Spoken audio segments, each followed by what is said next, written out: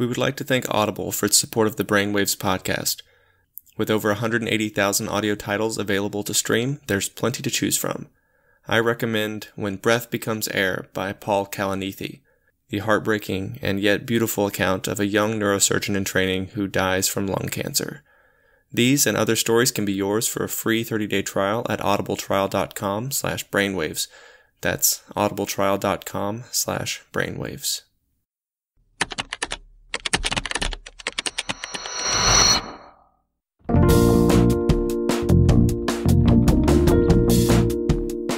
Welcome back to Brainwaves. Thanks for joining us again for another great week of neurology audiocation. I'm Jim Siegler. Today we'll be discussing the case of a patient who presented with progressive falls. And presenting the case will be Dr. Mantri. I'm Sneha Mantri. I'm a fellow in movement disorders in Philadelphia. Thanks so much for joining us.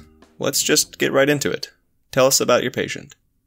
Sure. So this is a 68-year-old gentleman who presented to us for evaluation of falls, which had started several months before he saw us, about 8 months ago. Initially, just kind of attributed it to tripping over things, but then when he looked after he fell, there wasn't anything on the ground. So sort of these unexplained falls. Initially, again, several months ago, was just happening when he was going downstairs, but gradually over time started to occur even on level ground. So let me jump in by saying, at this point it would be hard to know if trouble descending stairs means that this is the story of a patient with a progressive proximal weakness pattern involving the hip girdle, as in a dermatomyositis or a limb girdle muscular dystrophy. Or it could be a story of impaired sensation or proprioception of where the feet are in space, so maybe a lower extremity polyneuropathy or radiculopathy or a posterior column process. Or if this is a story that has something to do with more than just motor skills and coordination. Maybe the patient has trouble with down gaze, which is slow and progressive in cases of early PSP, and in rarer conditions like the adult onset Tay-Sachs and Wilson's disease, among several others.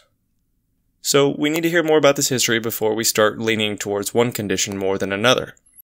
And that's when Dr. Mantri threw in this fact. And in the last 6 months or so before he came to see us, he also noted trouble reading the newspaper, not so much trouble reading on the computer or other things that were directly in front of him. A bit of a curveball here. Turns out the eye movements were involved. And this story is painted very perfectly for a patient who has poor down gaze. Someone who has trouble reading a book or a menu at a restaurant, for instance, but who has no trouble reading the lines on a computer screen. That's because they can look straight ahead, but the voluntary control of downward gaze, which Dr. Hamadani briefly reviewed in a prior episode on painless ophthalmoparesis, that's mediated by the vertical gaze holding centers, the rostral IMLF and the interstitial nucleus of Cajal. And I know we'll all be waiting with bated breath to hear what the exam is like, to see if our patient has a supranuclear gaze palsy, as in a vertical gaze palsy that can be overcome with the oculocephalic maneuver, which we see in early PSP and can differentiate it from a cranial neuropathy. And sometimes we also see a supranuclear gaze palsy in other causes of Parkinsonism. For now, let's just see if the patient has any other features concerning for an underlying movement or a neurodegenerative condition. Back to you, Dr. Mantri. No tremor, no double vision, no trouble swallowing. And he denied any changes in his voice, but his wife did note that his voice had been progressively softer. So, hypophonia. Over the last several months as well. Sometimes had to repeat himself, especially on the telephone. What do you think of when you hear a history of hypophonia? Parkinsonism. And people often think hypophonia means Parkinson's disease, and that's by far the most common cause of Parkinsonism. But hypophonia can occur in any Parkinsonian syndrome, whether idiopathic or an atypical degenerative syndrome, or even drug-induced Parkinsonism or manganism or other toxic etiologies. So initially, as I mentioned, he just sort of attributed this to aging and deconditioning, but last winter he fell on the ice and broke his hip, and during that rehab process, his physical therapist pointed out to him that he had some decreased facial movement that he and his wife were sort of unaware of, and that's what led to his referral to see a neurologist. And what did his neurologist do at that time? And what's kind of your initial diagnostic workup for a patient with suspected Parkinsonism? The general neurologist worked him up for neuropathy. With lab work, he was found to be slightly B12 deficient, but all other labs were normal. And the general neurologist had concern for Parkinson's disease, so started him on carbidopa-levodopa and referred him to movement clinic. And just to give more of a background to Dr. Mantri's story, although the first-line therapy in a patient with your run-of-the-mill idiopathic Parkinson disease, or PD, is levodopa-carbidopa, you'll want to exclude other forms of secondary Parkinsonism. As in, you should be excluding things that cause Parkinsonism. These are going to be things like exposure to dopamine antagonists like metoclopramide, chlorpromazine, and your first-generation antipsychotics. Sneha talked about this in a prior episode on drug-induced PD, so take a listen to that if you haven't already. Obviously, these medications should be stopped and switched to the less neurotoxic options. Other things to consider in this patient would be organophosphate exposure from chemical warfare or agriculture, or to heavy metals like manganese, and maybe even carbon monoxide if they had that appropriate history. And if the patient had acute onset Parkinsonism, that might make you think of a vascular radiology in addition to a drug-induced one, or it could even be an infectious process. And conversely, things like cigarette use might even lower your suspicion that the patient has PD, because for whatever insane reason, smoking cigarettes is protective. And all these things should be considered in the first evaluation of a patient with PD. But turns out our patient didn't have any of these risk factors, so he was started on levodopa-carbidopa and then followed. Over time, by the time he came to see us, his carbidopa-levodopa had been titrated up to 3 tablets 3 times a day with meals, and he and his wife had not seen any improvement at any point over that course. And so what was the timeline for starting the carbidopa-levodopa? So he'd been started on it about 5 or 6 months before he came to movement clinic. So he'd had a good trial of several months at a reasonably high dose. With no improvement? With no improvement. Okay. And this case sounds very classic for any kind of Parkinsonian syndrome. I think it's almost impossible just from the history alone to identify whether it's idiopathic PD or MSA or PSP or whatever other variant there is. Were there any other features in the history or on the review of systems that kind of guides you towards one diagnosis over the other? Yeah, absolutely. And especially when you start looking at non-motor features, they can help sort of distinguish idiopathic PD from other atypical kind of degenerative syndromes. So for instance, this patient had no issues, no lightheadedness on standing, no constipation, no hyposmia or decreased sense of smell. And those are all classically seen in synucleinopathies, whether that's idiopathic PD or MSA or dementia with Lewy bodies. Similarly, dream enactment behavior or REM sleep behavior disorder is commonly seen in synucleinopathies and usually actually predates the motor symptoms by several decades. So that's another way that you can help distinguish between a synucleinopathy and another atypical syndrome. And among the other non-motor symptoms, I also think about all the weird forms of dysautonomia that patients experience, and sometimes they just chalk it up to aging, but when you really get down to it on your review systems, you find that there is pretty remarkable history of it. Yeah, absolutely. And the one that we always think about, I think, the most and worry about the most is orthostasis because it increases people's risk of falls. But any form of dysautonomia, whether it's decreased sweating or decreased heart rate variability, or in men, erectile dysfunction, are all very commonly seen. One thing I always ask about is dry eyes and dry mouth, mostly because for many of these patients, because they have a decreased blink frequency, their eyes will dry out. So it's important to get them eye drops or kind of educate them on that to prevent the risk of keratitis. Dry mouth as well can be due to either mouth breathing, which can happen in MSA due to difficulty with kind of nasal breathing and nasal passages. Actually, patients with Parkinson's disease, classic Parkinson's disease, tend to complain of drooling more than dry mouth. So it's another nice way to kind of distinguish between the two. Well, I think we covered a lot of the important history for our gentleman with falls. Let's move on to the exam. So his exam was fairly unremarkable. General exam was notable for normal vital signs with no orthostasis on standing. Mental status exam was also normal. On cranial nerve exam, he had mild to moderate hypophonia and moderate facial masking with lid retraction and a procerus sign. So what are those? So lid retraction is where a patient appears like they're staring. They have retraction of both upper eyelids, and so you can see the white of their eyes above the iris. It's classically seen in PSP. Similarly, a procerus sign is due to contraction of the procerus muscles between the eyebrows, and people develop this kind of intense, terrified look. Kind of like they're bulging eyes and they're staring at you. Kind of, yeah. But also with this very scared facial expression. It's a little difficult to describe, but once you've seen it or seen pictures of it, it's unforgettable, the PSP face. He had no tachyphemia, which is often seen in any Parkinsonian syndrome. Eye movements were normal in the horizontal plane without nystagmus. However, on upgaze, he had restriction of voluntary upgaze with a round the house sign. What is that?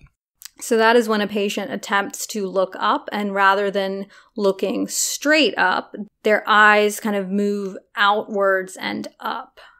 So it's called round the house because they move their eyes around in order to look up because they can no longer look straight up. Also classic for PSP. I don't know about you, but I'm getting the feeling this is going to be a case of PSP. And his doll's eyes were normal in all directions, indicating that it's a supranuclear gaze palsy rather than something affecting the cranial nerve or the cranial nerve nucleus. He had normal horizontal saccades, slightly hypometric vertical saccades. Similarly, normal horizontal OKNs, but impaired vertical OKNs in upgaze more than downgaze. So meaning no nystagmus was appreciated. That's right, no nystagmus. However, he did have square wave jerks. And so what did those mean, and what would that tell you if he did have nystagmus or did have slow corrective saccades with the OKN tape? So nystagmus would sort of make me think about or point me more towards a cerebellar syndrome. The OKNs are often lost in progressive supranuclear palsy, starting with vertical OKNs. So people will have increasingly hypometric and finally absent vertical OKNs, and then they will develop hypometric and then absent horizontal OKNs. I should probably break in right here just to illustrate what Dr. Mantri means by the OKNs, or optokinetic nystagmus. To test for the optokinetic response, you can use a long red cloth that has alternating red and white stripes, or even a drum that has alternating dark and white stripes that you spin. Either way, the stripes are moved horizontally or vertically across a patient's visual field at a pretty slow rate.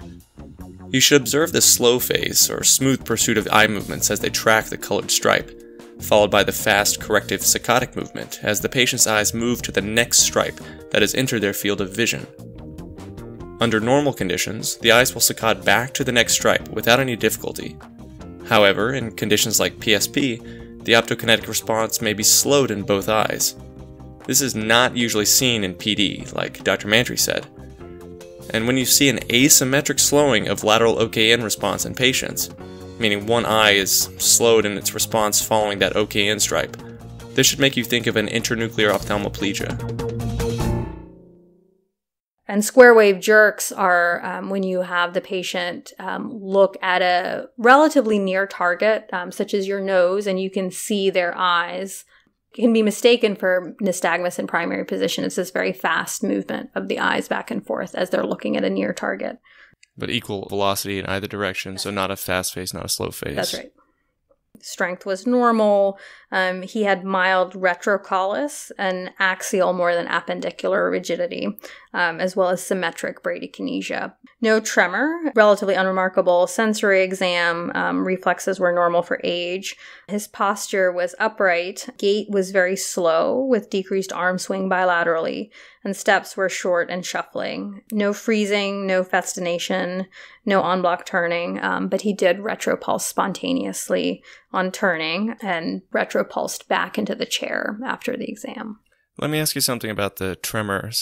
Let me ask you something about his absence of tremor, actually. So he didn't have tremor, but you don't have to have tremor to have idiopathic PD or any of the other Parkinsonian syndromes.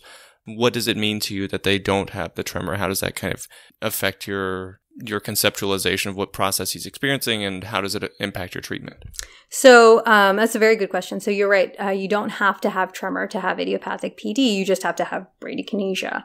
Now, if he had had a classic Parkinsonian tremor, that would make a diagnosis such as supranuclear palsy less likely in my mind.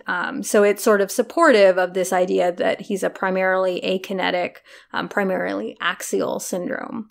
In an individual who did have tremor, say who had tremor predominant PD, there are specific medicines that I might consider using directly to target the tremor, in addition to carbidopa-levodopa for their more generalized PD symptoms. But it wouldn't really be applicable in a case of supranuclear palsy or an akinetic rigid PD. So would you proceed with imaging him at this point, or would you just... He sounds like a very classic case of PSP right now. Would you proceed with imaging to either confirm that or to look for an alternative etiology? I often do get an MRI in these sort of situations just to make sure that we're not dealing with a secondary cause. As you said, it's a pretty classic clinical case, but just to make sure that there's not, an unrecognized infarct or something, which would obviously be a very different process. A DAT scan is sometimes used. I've often seen people order or consider ordering a DAT scan in this type of situation. And it's important to remember that a DAT scan or a dopamine transporter scan does not distinguish between idiopathic PD and atypical syndromes. So it's useful for distinguishing, it's indicated for distinguishing PD from essential tremor, and it can be useful in other situations as well. But it wouldn't really play a role in this gentleman's presentation.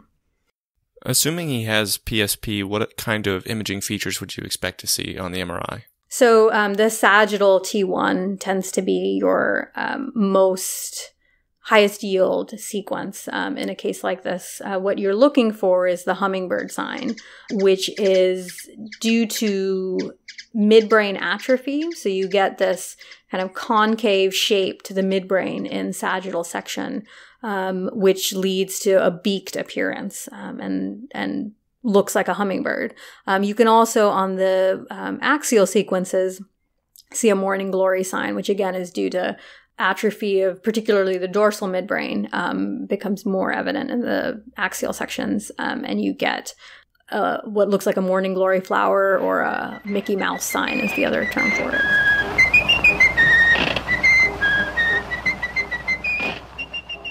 If it were to be another of the atypical Parkinsonian syndromes, what kinds of imaging features would you see in those cases? So for multiple systems atrophy, you would be looking for a hot cross bun sign, which are T2 hyperintensities in the pons. And for corticobasal syndrome, there aren't pathognomonic imaging features. You can sometimes see slightly asymmetric atrophy in the parietal lobes, but that's not always the case. Okay. So did you get the MRI for this person? We did, and it confirmed a hummingbird sign. So what does this mean for the patient now, and how did you counsel him and his family? So it's an important distinction to make between idiopathic PD and an atypical syndrome such as PSP, because the prognosis is very different. And as this patient realized, it's less responsive to medications like Sinemet. So the first step is probably to streamline their medication regimen.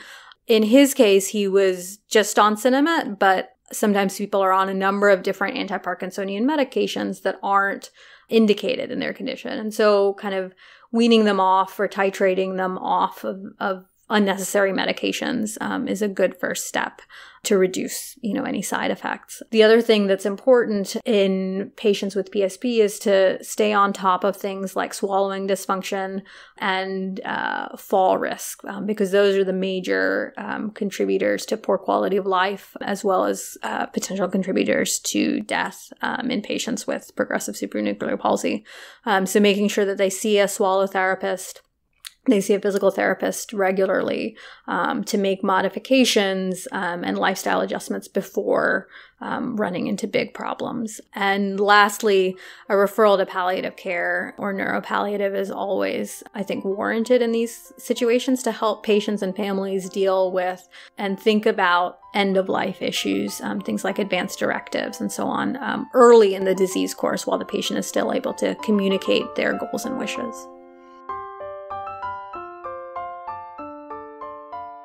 And this is important because patients with PSP have poorer outcomes when compared to patients with idiopathic PD. The mean age of diagnosis for a patient of PSP is around 65, and most patients only live another 5 to 8 years. And while the main contributors to mortality are issues like impaired swallowing and falls and functional dependence, there really aren't many disease-modifying interventions we have to improve survival for these patients at this point. And because of predominantly communication difficulties and swallowing difficulties, their quality of life can be quite impaired, particularly towards the end of life. So, many of our treatment options are supportive. Things like managing their autonomic symptoms, treating the constipation, the xerostomia, xerophthalmia, orthostasis, and the percutaneous feeding. Physical therapy is also helpful for these patients. Dr. Mantri, I'm curious. Because these patients are typically unresponsive to the dopaminergic therapies, usually you won't try to escalate many pharmacologic treatments here, nor would you consider this patient for DBS, right? There isn't any evidence as of yet that deep brain stimulation would be sort of indicated in these cases. It's important to remember that DBS treats the symptoms that levodopa treats. And so in these cases, and for these patients, because they're not responsive to levodopa, there's not a clear etiologic reason why they would be responsive to DBS. Cool. Well, very interesting case. Thank you so much for being on the show. Yeah, thank you.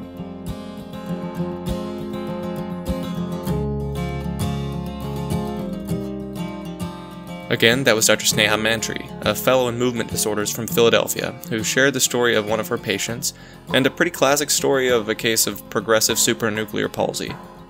For more information on this topic, and on other atypical Parkinsonian syndromes, check out our website at brainwaves.me. This episode was supported by Audible, your source for audiobooks. You can get your free 30-day trial and the first free book by signing up on audibletrial.com/brainwaves. This also helps support the growth of our podcast, which takes money to operate, so we do really appreciate it. The episode today was produced by me, Jim Siegler, with the help of Erica Mejia. Music was courtesy of Josh Woodward and Julie Maxwell on the piano. Stay tuned next week when we hear the story of another patient, a neurologist this time, who was convinced he did not have Lyme disease. So check that out. I'm Jim Siegler for Brainwaves. Thanks for listening.